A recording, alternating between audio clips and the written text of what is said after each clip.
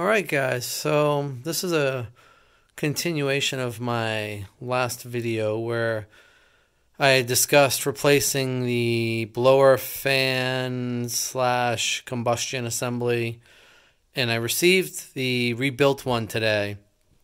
For reference, this is the old one right here, and I mentioned in the previous video, it's making this motor here, it's making a loud whining sound, almost like a jet engine. And it's a known issue with the bearings inside of this motor. And I had mentioned it. I'm not going to try to repeat myself too much, but it's just beyond my skill to get that thing open.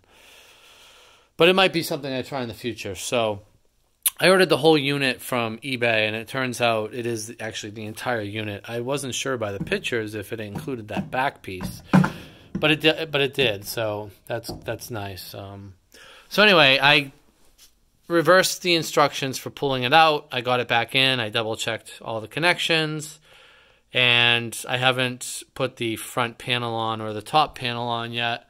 I want to give it a test first. So I've plugged it in, but I haven't actually set the temperature or anything. So it's September right now, and it's showing the room temp as 68.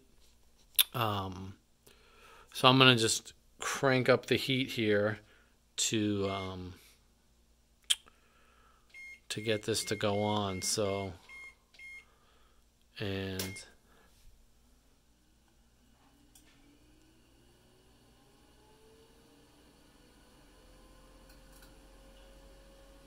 So I can already tell you that it's significantly quieter than before.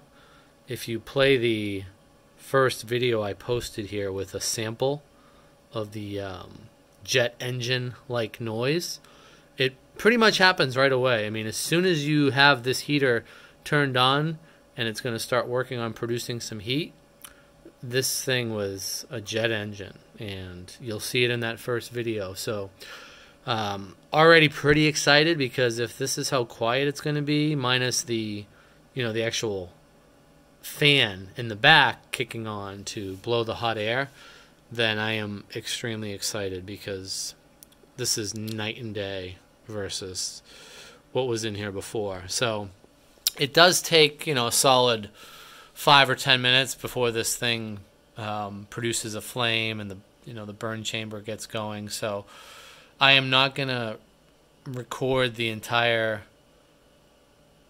several minutes here, but I am going to just let it actually produce heat so I can verify that everything's 100%. But yeah, I mean, if everything's not 100%, then I will update this video accordingly. But it sounds like I'm good to go, and I'm pretty excited about replacing this blower fan. So, all right, guys, take care.